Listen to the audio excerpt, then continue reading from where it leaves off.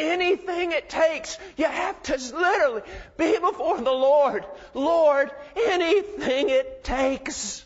Anything it takes. Anything it takes to bring me down from those high places. There have been times when I have stood in the pulpit after very little prayer and preached with great power. There have been other times when I have given myself the long times of prayer and then stood in the pulpit and preached like a babe with bricks coming out of my mouth. No power. Walked down from the pulpit absolutely humiliated. And I bless the Lord for those times. I bless the Lord for everything that He has worked in my life to show me that apart from His power, apart from His grace, apart from His mercy, I'm a goner. And to be afraid, why can't I watch that television? Do I not have a television? In that sense, because I'm more spiritual than you. No, it's because I am more afraid. I know what that thing will do to me. It will grab me. I am not strong enough. I'm not as strong as you. I'm not as powerful as you. I can't look at even one little bit of that thing because if I do, it will grab me and suck me in. It is being afraid. As I've told you, I'm an outdoorsman and I love the outdoors. And my little boy, he loves the outdoors. And he'll get wandering out there in the backwoods with me, and he'll stray farther and farther. I'll tell him, come back, come back. He'll stray farther, and then I'll just let him go. I'll hide behind trees. I'll keep track of him. I'll make sure that a coyote can't get him. But sooner or later, he begins to realize he's alone. And he calls out to Dad, and Dad does not answer. And he gets very, very afraid. And you say, you're a cruel father. No. I'm a good father. I'm teaching him something. I'm teaching him what the Lord has often taught me in nights of silence. Oh, we run so bold. And then we run a little bit farther and a little bit farther because we're always thinking we can run back. But you don't realize there is one like a roaring lion seeking whom he may devour. And he is not afraid of the sheep. He's afraid of the shepherd. And you had better cling to that shepherd. I can recall how many times my boy, when I would finally appear behind the tree, would run up and grab me by the leg and just hold on to my pants leg. You couldn't have pried him off with a crowbar. That's the way I want to walk with the Lord, because that's the only safe place. That is the only safe place. Come down. You see, every time you think, I can do this, every time you stray away, you've gone to high places, you've become proud, you've become independent, and you're walking in a dangerous place. Do you want the power of God? More importantly, do you want the presence of God in your life? Well, then you have to come down. How dependent are you upon God? Talk to me about your prayer life. And I'll be able to tell you how dependent you are upon God. Now, there's something very important here. Come with me from Lebanon, my spouse. With me from Lebanon. Look down from the top of Amman, from the top of Senir and Hermon, from the lion's den and from the mountains of the leopards. If we just think of this call as separating from the world, we're going to be in trouble. It is not that He's just saying separate yourself from the dangerous places, but what He is saying is this: come with me. Come with me. It is easier to be a legalist than a lover of Christ. It is much easier. Get all your principles and go to the seminars that tell you exactly what not to look at and everything else, and what to wear and how to act and where to go and who to hang around with. Get all the stuff and get it right. Boy, it's easy. It's even fun. It's interesting. But if you stop there, you know what's going to happen? Let me tell you something. Romans 7 is a frightening book. It's a frightening chapter. And I'll tell you why. You get all the biblical principles that you need from great teachers to be holy. And if that's all you have, you will become a twofold son of hell. Because I want you to know, law, principles, and wisdom without the presence of God is legalism, and legalism always ends in immorality and sensuality. You find legalistic people in any denomination, people given over to legalism, and when you get in among them, you will find the grossest sensuality and immorality behind closed doors that you could have ever imagined. And why is that? You put the law upon someone without the working of grace, and it will encourage them to sin. It will lead them to sin. It really will. You get all your principles, but you do not seek God. You have all this understanding about what it means to be holy, but you do not seek the presence of God. God will leave you there with your principles and allow you to see just what you can do with them by yourself. It is seeking Him. It is seeking Him. Now something else. Why are we so given to sensuality? Fallenness. Why are men so given to pornography? Fallenness. Well, not just fallenness, but actually it's a good thing gone wrong. You see, and I don't know how to explain this. We were created, and especially recreated, to behold the glory of God. We were created with these hearts and recreated with these hearts to behold the glory of God. Infinite beauty, the infinite awesomeness of God. And such beauty that it would throw us in such ecstasy that unless we were strengthened, we'd be destroyed by our own joy. When you're not getting that from God, you're going to seek to get it somewhere. They tell me that when a man looks at pornography, there are chemicals released in his body more powerful than any type of illegal drug he could even think about getting on. That rush, that feeling of ecstasy, that feeling of otherness, that feeling of awesomeness, all these things that ought to be met in God, but when you got a bunch of dead preachers preaching a dead gospel and not telling people because they themselves do not know that you actually can enter into the presence of God here on earth, and you can sense His wonder, and you can sense His joy, and you can sense His power, when all that's left to church is a sound doctrinal sermon. People are going to look for what they desire someplace else. They're going to take godly desires and twist them around. They really are. You know, it is such a shame. I don't know if everyone here is Baptist. I'm Baptist or Baptistic or whatever you want to call me. Baptist theology. I'm a Baptist because of our historical theology, not so much our theology in contemporary times.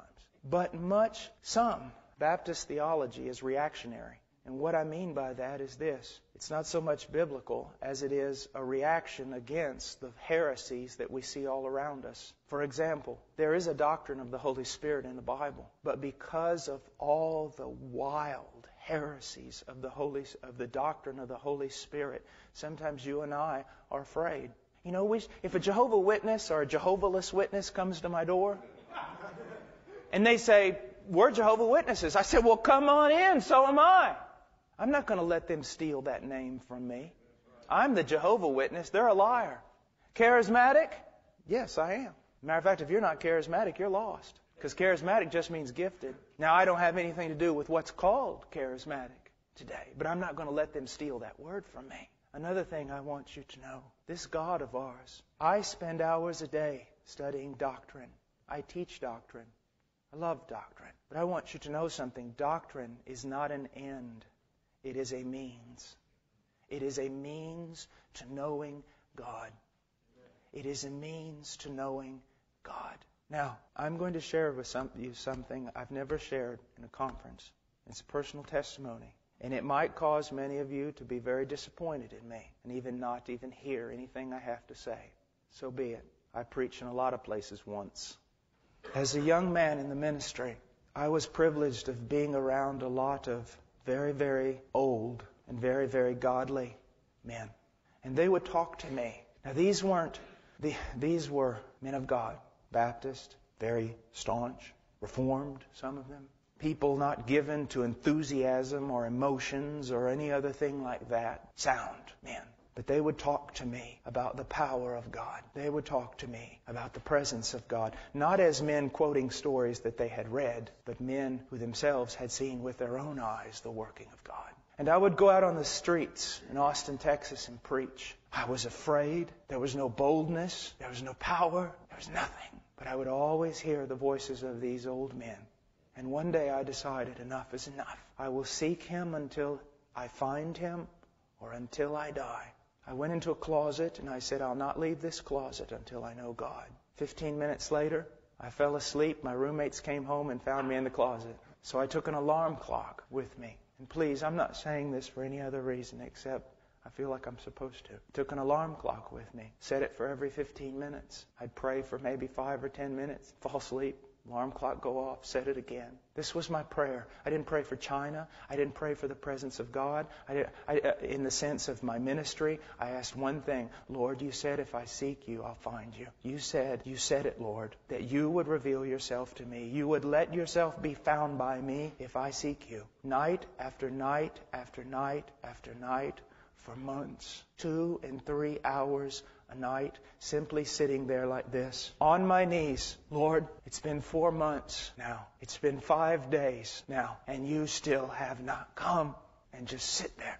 Lord, I've been here 3 hours, and you have not come.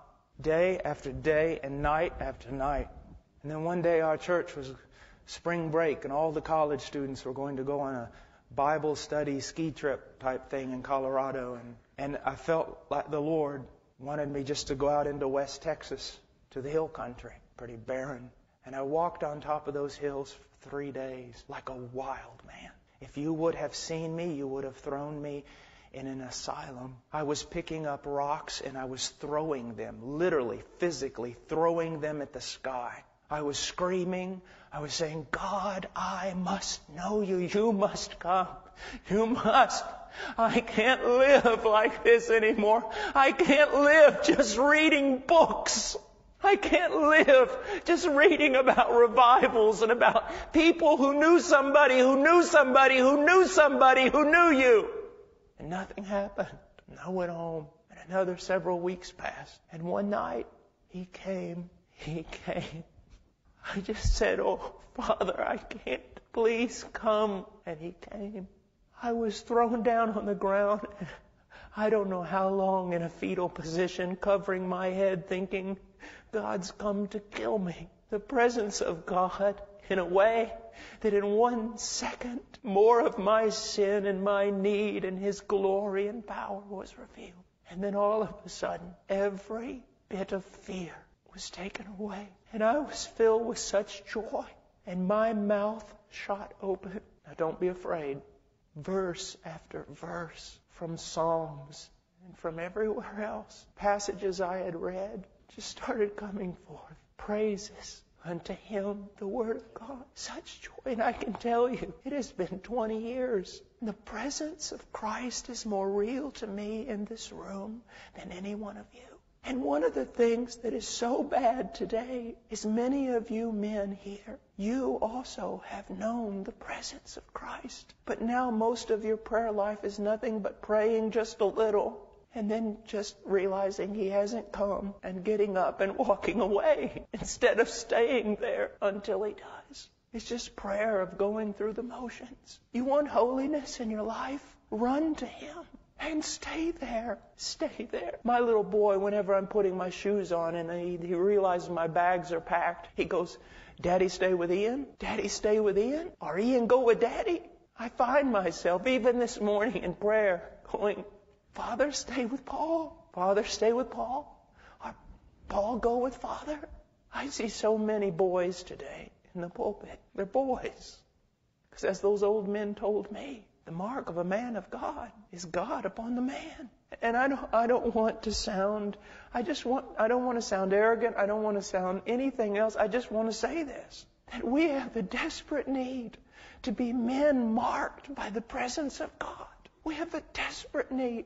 Now there are those extremes, you have these men who, don't care anything about doctrine and they're just all Holy Spirit. Well, they have nothing to say. But I want you to also know that just doctrinal teaching about the presence and power of God brings death many times. And He says, come down. But not only does He say, come down, He says, come with me, come with me, come with me. I don't like and I don't teach quiet times. The idea of you should have a quiet time. I know that's a big part of discipleship. I don't agree with it and I don't like it. I don't see the Puritans having quiet times. A quiet time. What is it like me going home, putting my wife in a closet, and 30 minutes a day I pull her out and talk to her and then stick her back in there? Well, I've went through my checklist now of a good husband, therefore now go back in the closet and here I go again. Our entire life, every moment of our life should be one of being with the Master. It is very hard to call up pornography sites on the computer when Jesus Christ is there. It's very hard. And you need to realize, those of us who are Baptists, we need to realize we have been so influenced by popish, Roman Catholic ideas of piety, it's unbelievable. There is no such thing in the new covenant of secular and sacred. It is all sacred. Even the pots and pans are sacred. Everything is sacred. Someone asked me one time, you want to go to the Holy Land? I said, everywhere I bow my knee is the Holy Land. Everywhere Christ is holy. And it's not just learning things about holiness and learning things about principles, but it's also coming down and just walking with Him. Walking with Him. I remember after I was born again, and the love of God had been shed abroad in my heart. You know, there's that time that you seem to walk with God when everything is God. Everywhere you look, you just can't even stop thinking about Him. And I remember probably 2 or 3 months went by. And it was just like that after my conversion. I mean, just everywhere. All I could think about was Jesus. And then I remember one day walking into a store thinking about buying some new boots. And I walked out of the store. I have never been so broken in all my life. I realized that I walked into that store and Christ was not in every thought. Christ was not in just and I thought, what happened? Do you know what's terrifying? Is when that becomes so common it no longer even bothers us anymore. That's when unholiness and immorality and such things can creep in, when Christ is not real. Christ is not real. I didn't even want to come out of the prayer thing. Just wanted to stay there. Why? That's what we need. You men, most of you know more than I'll ever know. The thing about it is, are we seeking Him? Are we seeking Him? Are we seeking Him? Do we pray and nothing happens and we get up and we realize, well, we've been obedient, we've prayed. Where 2 or 3 are gathered, He's here. I need more than that promise. I want His presence. I want His presence and His power. Now, I did not mean to tarry that long on that verse. I want to go on to some other things. Look at verse 7 prior to verse 8. When He first addresses her, He tells her to come down from those things which can hurt her. And before He says, come and follow me, this is what He says about her. Thou art all fair, my love. There is no spot in thee. Many times you come to see that you're walking in a place you shouldn't be walking, or living in a way you shouldn't be living. And immediately condemnation comes upon you. And that condemnation drives you farther away from Christ. You feel ashamed. You feel like it's a works idea of, well, I've got to, get my life fixed, do this and everything, and then kind of earn some brownie points and then come back. And we have so much old covenant teaching and do not realize about the new covenant. Some things that are so beautiful. Christ really did pay it all. He really did pay it all. And when you come to the realization the Holy Spirit has convicted you in your heart that you're wrong, you should not be listening then to the devil who begins condemnation and everything else and tries to drive you further and further away from the Savior. When the Lord tells you you're wrong, He says He says it like this. He goes, you're wrong. I love you. Come back. You're wrong. You are without spot before me. Come back. I love you. We have this idea that, we need to be very, very careful when we start telling Christians that when they sin, their fellowship is broken with God. You need to be very careful about what you're saying. Cliches can be very dangerous. Because according to 1 John, fellowship with God is synonymous with salvation. We claim we have fellowship with Him. That's talking about salvation. You tell a believer their fellowship with God is broken, you're basically saying you're condemned and going to hell. What you need to realize, you have taught maybe your people, and you believe yourself, you tell your people, if you sin, man, you're separated from God. Your sins have separated you and God. Oh, really? You ever thought about what you're saying? If you're separated from God, my friend, you're going to hell. If you're separated from God, you're condemned. Now, I'm not trying to play down sin. What I'm just trying to tell you is we better clean up our language. Do you want to know what happens when a believer sins? God continues to love them. God continues to woo them. God continues to come after them. God continues to draw them. Let me give you an example. Let's say that God wants me to fast, pray, and read the Word all morning, but I want to go out to my wood shop and work. According to many fundamentalist pastors, this is what's going to happen. God's going to stand there and say, well, you just go ahead and go to your workshop if you want, but I'm not going with you. And by the way, I hope you cut your fingers off. Do you know what really happens? I'll tell you what happens. I go out to that workshop. God is screaming at me, I love you, Paul. I love you. Nothing will change that. Come away with me. I'm looking for a board. He goes over there with me and helps me find it. He said, Paul, here's the board, but I love you. Come away with me. I turn on that power saw. He guards my fingers. And when I look across that saw at the other side of it, he's standing there going, Paul, I love you. I love you. I love you. Come back with me. Come back with me. You say, well, what about discipline? Oh, my dear friend, there is discipline. There's church discipline. There's divine discipline. There's all sorts of discipline, but it is always in love. And it is always with God screaming out to His children, I love you. I love you. I love you.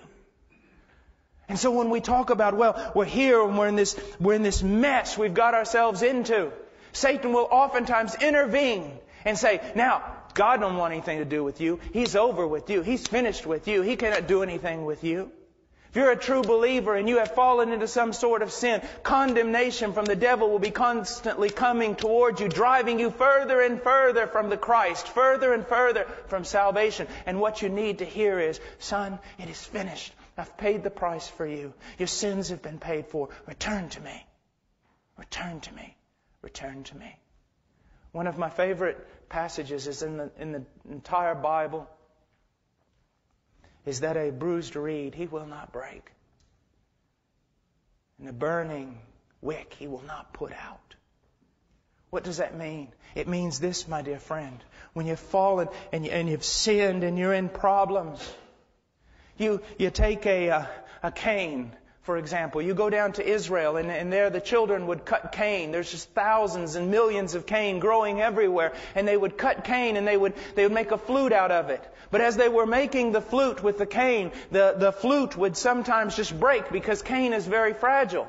Well, they wouldn't try to fix the flute. They'd throw it away and get another piece of cane. There's all kinds of cane where that one came from. No sense working with that. Just throw it away and start all over again. That's not the way God works. God selects a piece of cane, begins to work with it, play beautiful music from this thing. And then for the fractures and the failure in the cane itself, it breaks. But God doesn't take that broken believer and throw him out and say, well, I can get someone else. I got plenty where this guy came from. He'll take it and He'll mend it again, mend it again. And mend it again. How many times have I broken my own life and God has put it back together? That compels me to want to be holy. How many times have I fallen and He's put me back up? And then again you look and the burning wick. Have you ever been in a house where it's just lamps, no electricity? In Peru, in the jungle, that's what we had. And we would have lamps. And if that oil ever runs out of that lamp and that wick begins to burn, my dear friend, when that wick begins to consume, it will smell horribly. It begins to burn because there's no longer any oil. And it stinks, and what you do is you just take the thing, open up the window, and throw it outside. It stunk up the whole house. A thing that was supposed to give light has done nothing but stink up everything.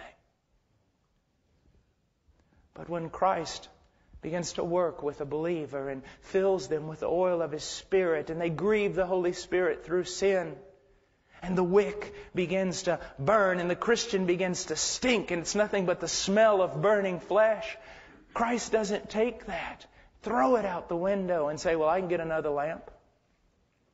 But He begins again, pruning and cleaning and preparing and then filling once again.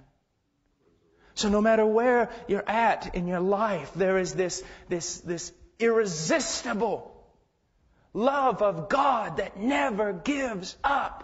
And no matter how hard He has to speak to you, and no matter how hard He may have to discipline you, it is always like the case with the prophets of Israel. No matter how hard the rebuke, it always ended in hope. It always ended in encouragement. Now He says in verse 9, what is a motivation for being holy? The way God sees you in Christ. The way God sees you in Christ. He says, thou hast ravished my heart, my sister, my spouse. Thou hast ravished my heart with one of thine eyes. He's talking about when you look at me. Literally, my heart beats faster when you look at me. Now, do you think this is poetry? Do you think God writes this because He wants to hear Himself? Is this true? Does it really mean that every time, Paul Washer, every time I give a heavenly glance, every time I look towards my Father in heaven, His heart beats faster? Do you see that? Does that not excite you? Does that not encourage you to pray? Does that not encourage you to keep your eyes on Him? That every time I look to the Father, His heart is ravished. Every time my little boy, when I get home, I just look, and when he peeks around that door and looks at me, I am just on fire. Every time. You see, you think most of the time you go to God and He's like I got to listen to Him. That's the covenant. I got to stay here. Every time, my dear friend, I don't care who you are. If you're a believer, every time you turn your eyes upward in prayer, the Father's heart beats faster. He is so full of divine joy. He is so full of divine fullness. He so awaits your glance. It makes me want to just stop preaching right now and go pray. And then He says this. Look what He says. He says, ravished my heart with one of thine eyes, with one chain of thy neck. With a necklace, literally. He says, when you look at me, fills me with joy. My heart beats faster in my passion for you. And not only that, I see the beauty. I'm mesmerized by the beauty of that necklace you have on. And what would that be? But grace. What would that be? The very gifts. He says, the very gifts I gave you, when I see them, they ravish my heart. Oh, my dear friend, if you could only, I don't know if you're even, you might just totally disagree with me on this. I don't know, but if you could only see what I'm saying here. That when you bow your knee to prayer, when you bow your knee to pray, when you look up, when you're walking down the street, when you're in Walmart, wherever, and you give that upward glance, Father, it ravishes His heart. It ravishes His heart. And when He looks down at you, He sees only that which He has given you. Grace upon grace and mercy upon mercy. Don't you want to be holy? Don't you want to pray? If things are such as the Bible says, doesn't that change everything? And He goes on and He says, how fair is thy love, my sister, my spouse. How much better is thy love than wine, and the smell of thine ointment than all spices. Wine and spices represent the most beautiful, the most precious things that God has created. Beautiful things. Of all the glory in the world, all the beauty, all the fragrances, all the flowers, all the mountains, all the sunsets, everything that He has made that is full of awesome beauty. But He says, Don, that your love towards Him is more beautiful than all those things put together to Him. He would rather see your love towards Him, as pitiful as that love might be, as small as that love might be. Your love toward Him is more beautiful to God than all the most spectacular and most beautiful things He has ever created. Doesn't that make you want to pray? Doesn't that make you want to be holy? Doesn't that encourage you? That your love is not just ascending up, being a pitiful thing sent back down to earth, rejected. And He goes on and He says this. He says in verse 11, thy lips, O my spouse, drop as the honeycomb. Honey and milk are under thy tongue, and the smell of thy garments is like the smell of Lebanon. The prayers of the saints? Do you realize, brother, I am so sorry that I'm such a pitiful messenger. But do you realize how precious your prayers are to Him? Compared to all the finest things in the world, compared to all the symphonies, compared to all the songs, compared to everything else, you crack your lips and speak a word to God. And it is more precious to Him than everything else combined. Doesn't that make you want to pray? Doesn't that make you want to call on His name, knowing that in Christ it's received, and it is loved, and it is appreciated? And he goes on and he says this, he says, a garden enclosed is my sister, my spouse, a spring shut up, a fountain sealed. I use this verse all the time to teach college students about decency, about modesty. But this applies to you, men. A garden enclosed is my sister, my spouse, a spring shut up, a fountain sealed. We must be men who have shut the doors to many things. Evil things, bad things, but even good things. We belong to Him. Oh, the Levites, the Levites didn't get the land and the territory and all these things. Poor Levites. But they got God. And you and I, among us as pastors and little itinerant preachers like myself and things. No, we don't go out there and we can't work with our hands and we can't amass fortunes and many times we spend our lives preaching in churches of 10 and 15 and 20 and 30 people. And yes, we've had to sacrifice many things. And yes, Isaiah 53 is basically a picture of our life if we're a good and godly pastor. And yes, so many things we have missed. But what have we been given? What have we been given? Poor, pitiful pastor? Oh my goodness. I would not trade. I would not step down. I would not trade with the greatest kings and presidents of this world. We have been given the privilege to dwell in the courts of God. To dwell in His courts, to be His ministers. How can we say anything but that we are the most privileged people on the face of the earth? And so we must shut ourselves off from other things, and live for Him, and live for Him.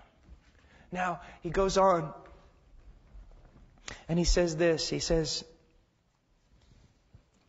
I'm going to go ahead and time has gone by me, and I'm trying to find out where I want to go next. Let's just go ahead and jump to 16, verse 16. Now, bear with me. Please bear with me. You know, brothers, honestly, I feel like I felt when I was preaching at the Baptist Seminary, liberal Baptist Seminary in Bucharest. When I preached on a passion for Christ, the men just sat there like this. When I started talking about Karl Barth, Jürgen Moltmann, and Otto Weber, three theologians whose theology closed about every church in Germany, everyone sat up and went like this. Do we want Christ? Verse 16. This is the bride. Oh, I love this passage. Awake, O north wind, and come, thou south. Blow upon my garden, that the spices thereof may flow out. Let my beloved come into his garden and eat his pleasant fruits. Look at this. This young maiden, this spouse to be. She only has one desire. She has worked and worked and worked and worked to prepare a garden, and only has one desire, that the wind would blow through that garden and send the fragrance of it to her lover. That's all she wanted. That he would smell the fragrance of what she had done, and that he would come and receive it. Do you remember when you were a new Christian? Do you remember when you opened the Bible and you studied it? Just You just wanted to be so pleasing. You wanted God to see. You wanted God to look down on what you were doing and just give that acknowledgement that He was pleased with you. You would have done anything for His presence to come. You would have done anything for divine seal to be upon your life and upon your work. That's all you wanted. You didn't care about your status in the denomination. You didn't care about what other people were doing. You didn't care about how big your church was or wasn't. You didn't care about any of all that stuff, what people thought of you. The only thing you cared about was, will He see this? Will He come? Will He be pleased with me? Your greatest desire when you were younger was just, Lord, that You'd be pleased with me. That's all I care about. I remember the first job they gave me at a church after I was a Christian. I went to the elders and I said, I'm a college student. I've been saved for a couple months and just, what do you want me to do? And they said, well, what do you know how to do? I said, well, I was raised on a farm all my life. They said, can you build a fence? I said, I've built thousands of fences. So they put me in there. I thought they would give me something to teach or something. They had me build a fence around the baseball field. Has the best fence anyone's ever built around a baseball field. Why? Just, Lord, look. Look at me. Lord, look. It's me. Look what I'm doing. Not to get rewards, not to have crowns in heaven. Just when a little boy does I'm amazed that when I go to the park and I'm there, I'm usually the only father with his child.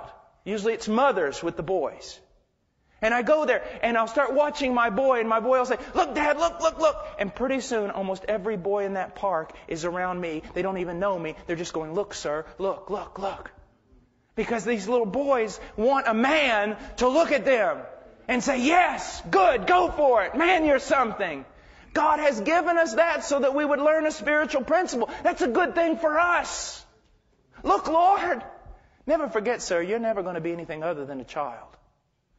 Look, Lord, it's me. Look what I did. But then you get old. You get wise. You get mature. And a very special part of you dies inside. And you begin to become a prey of things like worldly things that will excite. Worldly things that will move you. Why? Because this part of your life in Christ has died, and yet your heart yearns for more than just principles and doctrines and standards and right ways of living. And then he goes on and Verse 1 of chapter 5, I am come into my garden, my sister, my spouse. I have gathered my mirth with my spice. I have eaten my honeycomb with my honey. I have drunk my wine with my milk. Eat, O friends, eat, yea, drink abundantly, O beloved. This is the spouse. This is the king.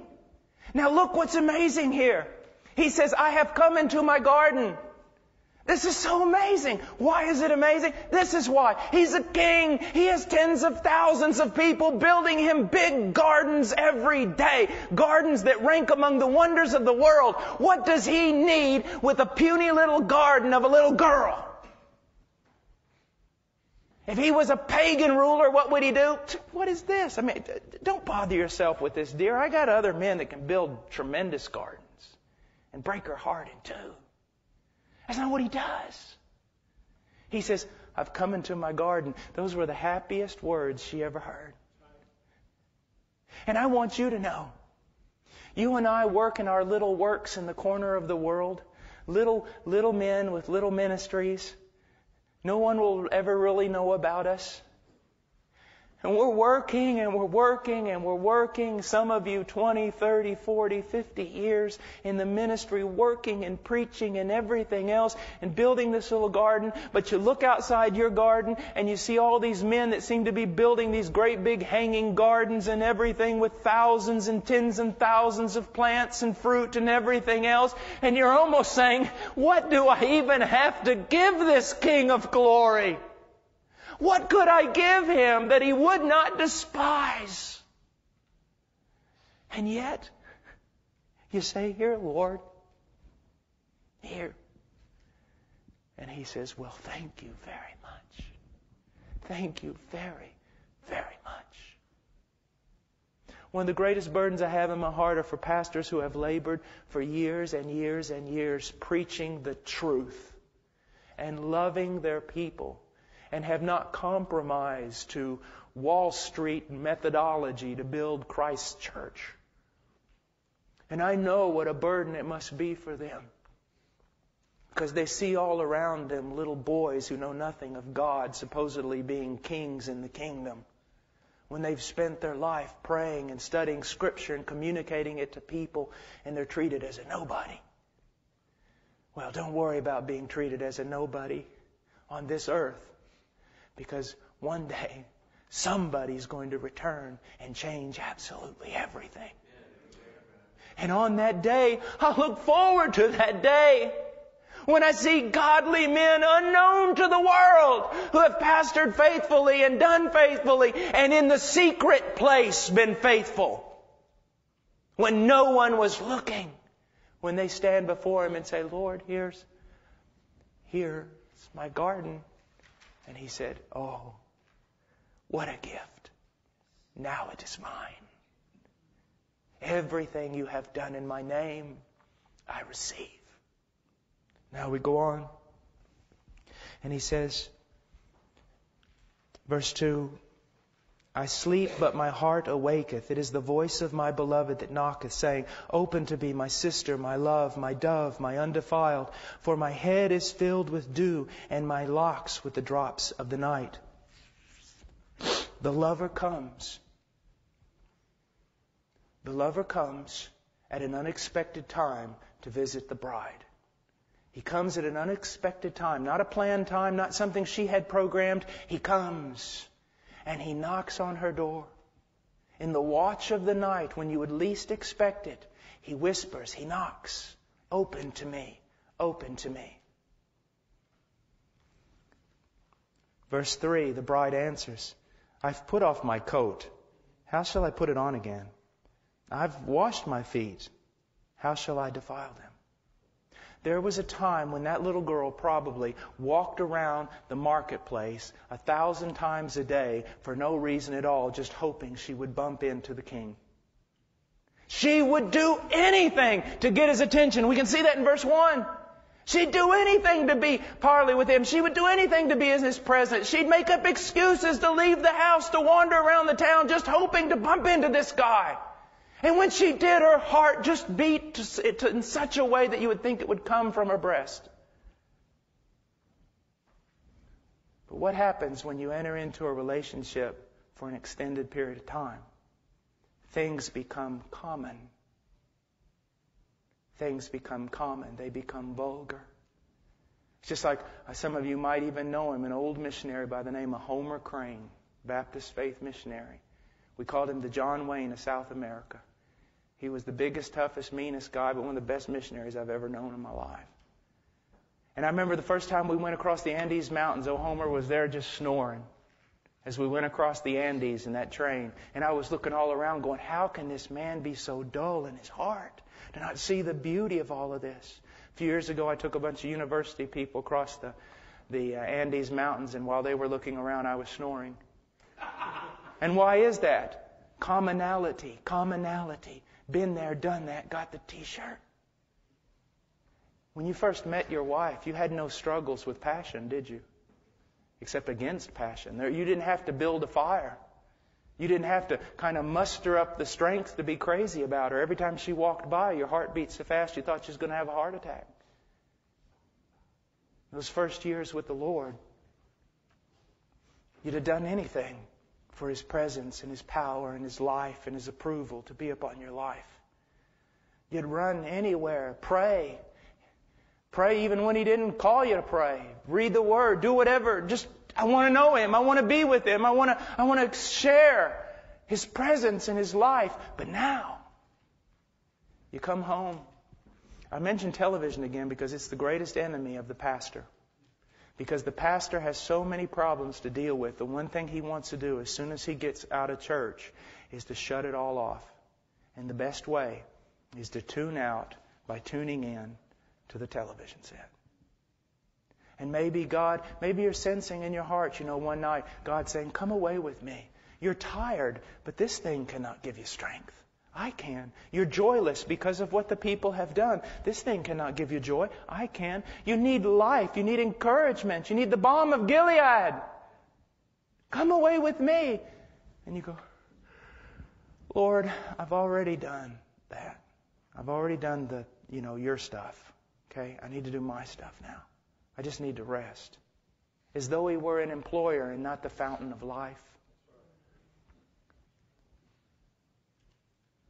Who was it telling me? I don't know, Brother Don, if it was you. I don't know who it was that said that a minister came to preach at a church, to preach a revival at a church, and the pastors and staff had already planned a golfing thing. Was it you, brother? Was it someone else? Had already planned that first day that the evangelist got there, they'd go out and do a little golf, which, I don't golf, but I don't really have a problem with that necessarily, but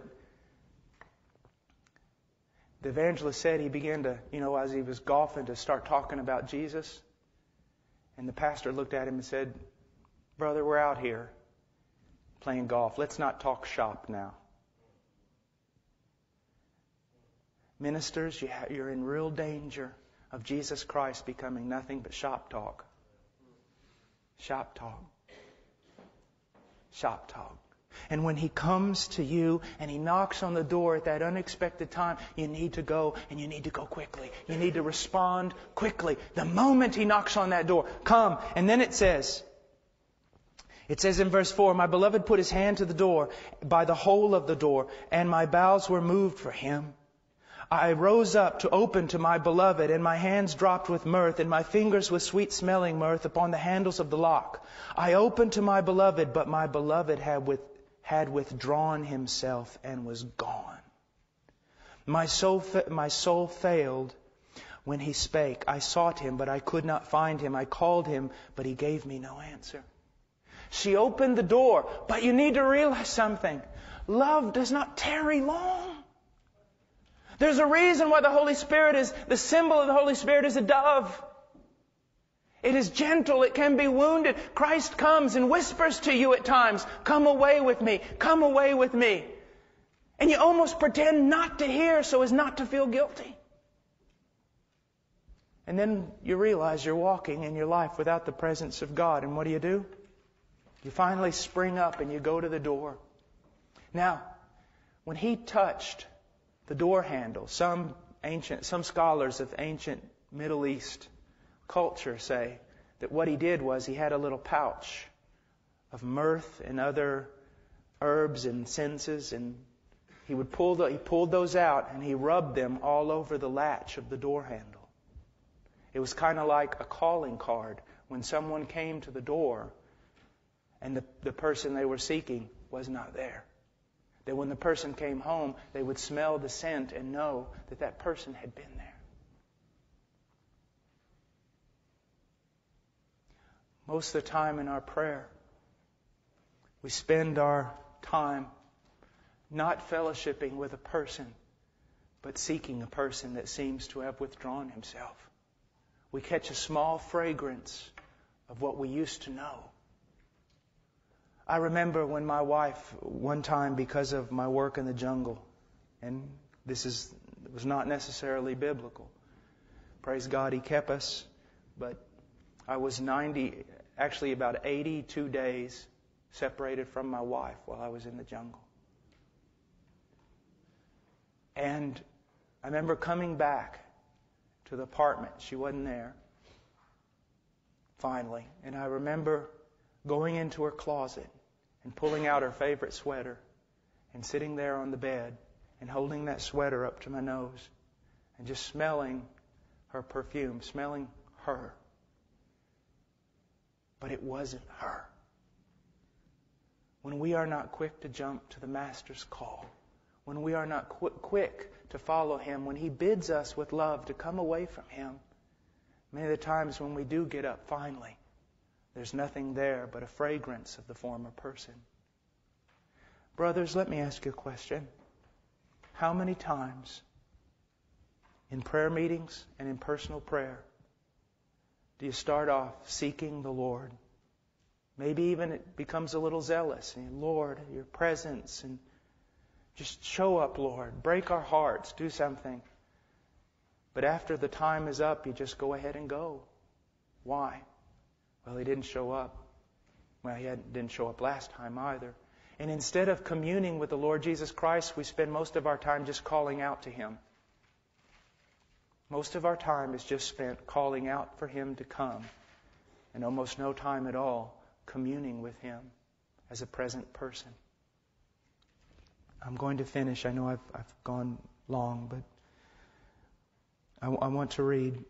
She goes after him in verse 7. The watchmen that went about the city found me. They smote me. They wounded me. The keepers of the walls took away my veil from me.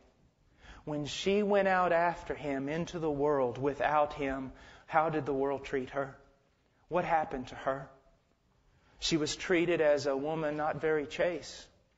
She was treated without dignity. So many things happened to her because now if the king had been beside her, do you think a man would not even have looked at her? They would have had such fear. If the presence of the king had been there, she could have walked anywhere in that city, and a man, every time she came near, would have put his head down. Remember what Moses said? Lord, we'll not go if you don't go with us.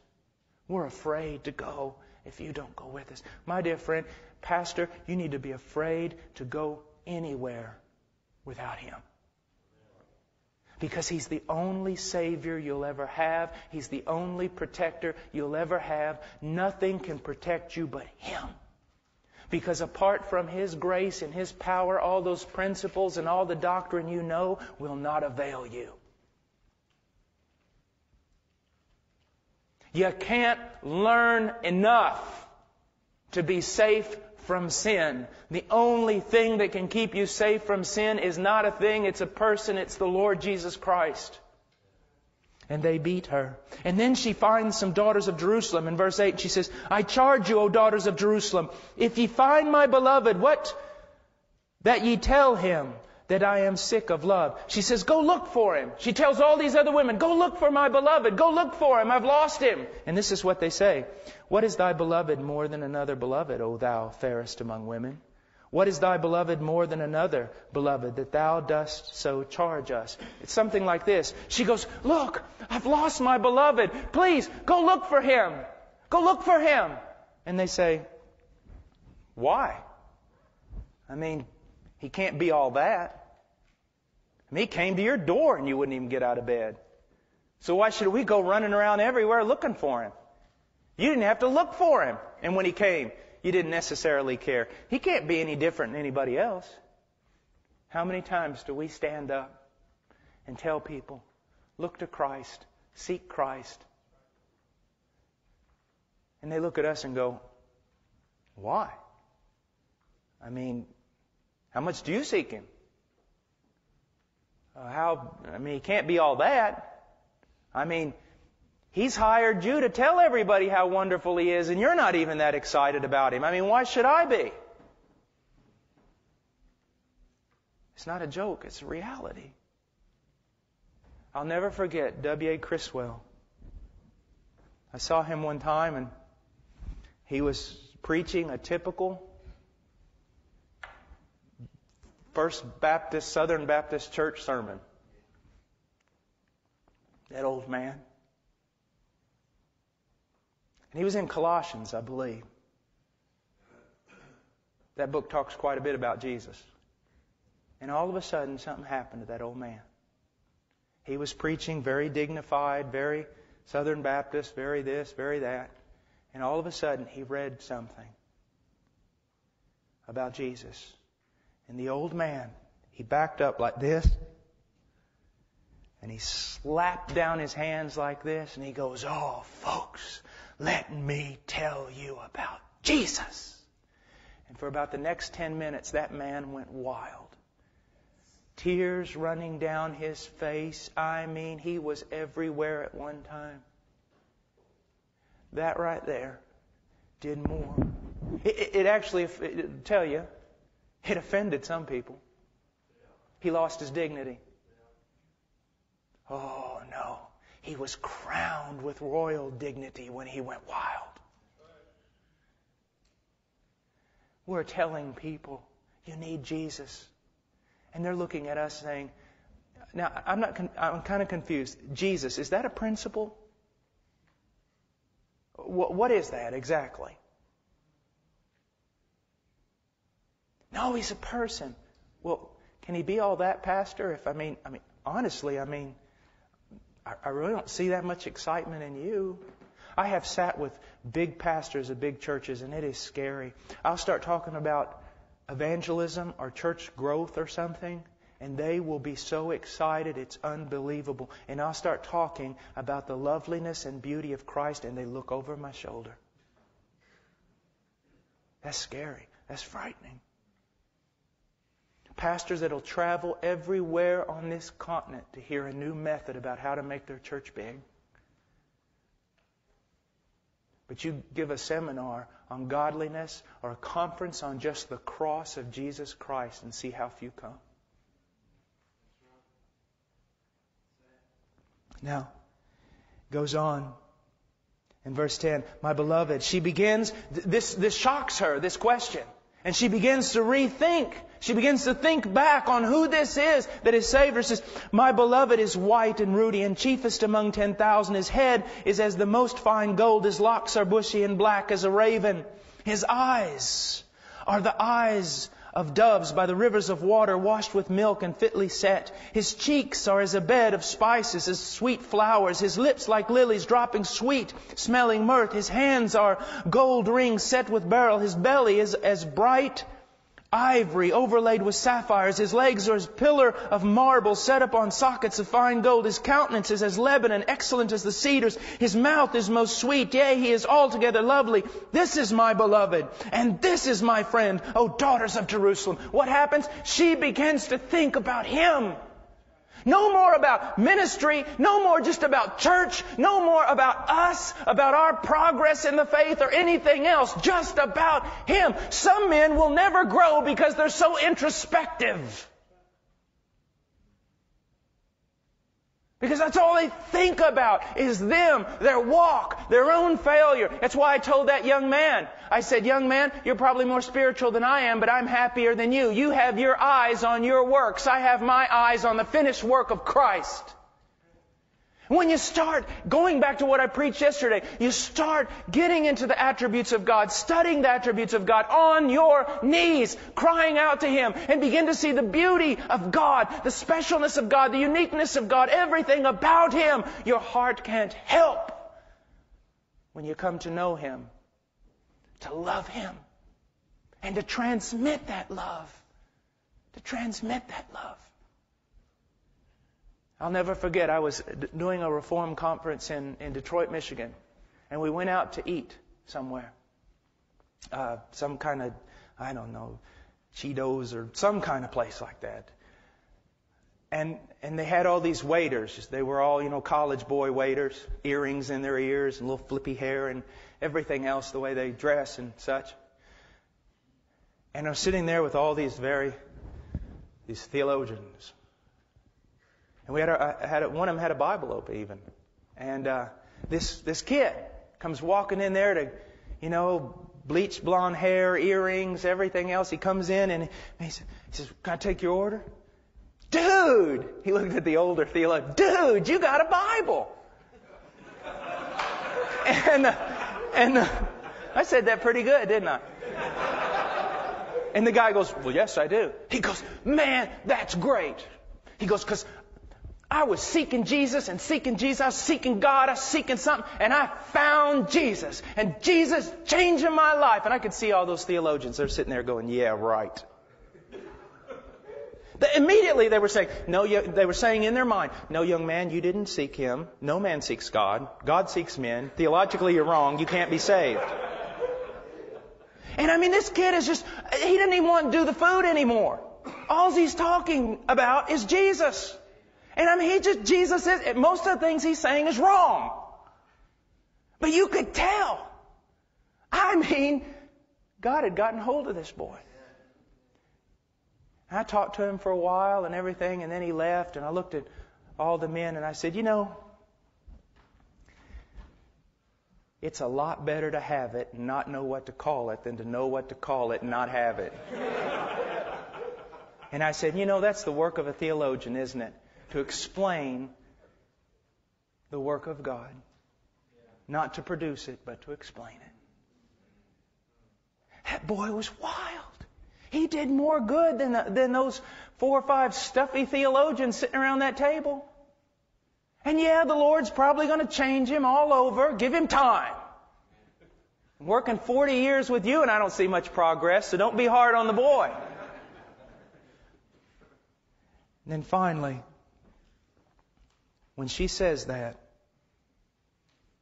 in verse 1 of chapter 6, the girls ask, "Whither is thy beloved gone, O thou fairest among women? Whither is thy beloved turned aside, that we may seek him with thee?"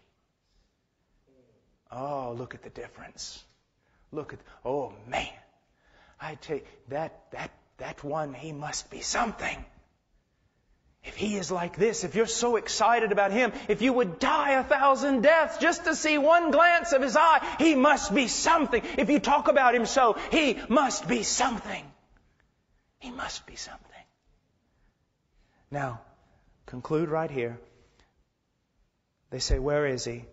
And she comes to the full realization of something. "My beloved is gone down into his garden, to the beds of spices, to feed in the gardens, and to gather lilies."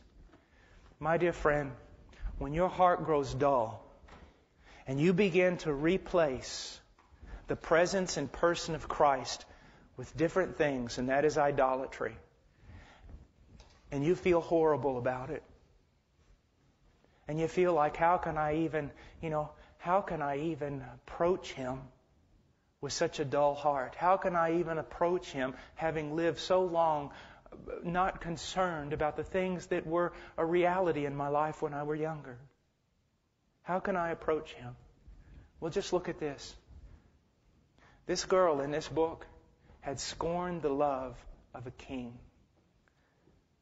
She considered it as boring to get out of bed to answer the door when he came to her in the middle of the night. Any other king would have been screaming mad. He would have said, "I came to you were nothing when I found you. I made you my own, and then you treat me like that, leaving me outside the door. And then you run around the city like a tramp. And then now you expect me to take you back."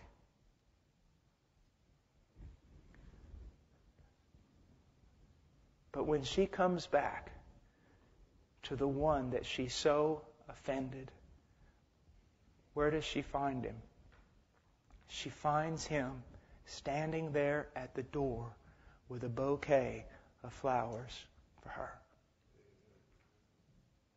He's picking lilies to give them to the one who has offended his love. You know why we can't understand that? Because there's just no love like that in this world. There is no other example of the love of God except God himself. It is so hard for us to fathom. I talk to my Pentecostal friends sometimes, and they all say that the greatest demonstration of faith is being able to raise the dead. You raise the dead in a Pentecostal church, you're upper echelon. Okay? They were saying that one day, and I looked at them, I said, "Raise the dead?" I said, "Raise the dead? That's nothing for a Baptist. Raise the dead? That doesn't require faith." And they said, "Well, what do you guys consider the greatest exercise of faith?" I said, "For me to look in the mirror of God's Word, see the dullness of my heart, and the many times that I have offended the King of glory, and then to actually believe that He loves me like He says He does." Doesn't that make you want to be holy? Doesn't that make you want to pray? I wish a better man and a better speaker had taken this text.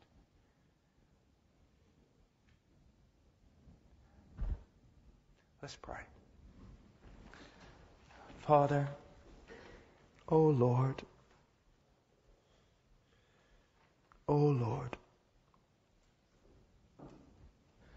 your love, Lord, is so immeasurable, so infinite.